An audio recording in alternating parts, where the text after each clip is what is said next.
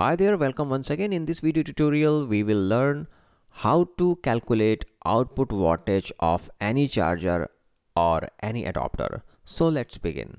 So guys, to calculate output wattage, we just need two things. Number one, output voltage, and number two, ampere. As you can see guys, in this charger both things are available, so we can easily calculate output wattage with the help of the formula.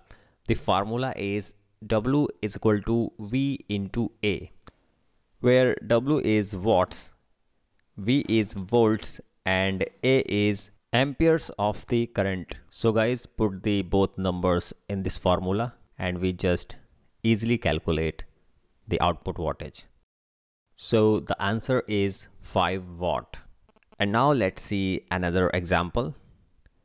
We just calculate the output wattage with the help of same formula. W is equal to V into A. And now put the output voltage and ampere in this formula and just calculate it. So guys, we will get 3.5 watt. I hope guys this video will help you to calculate output wattage. Thanks for watching.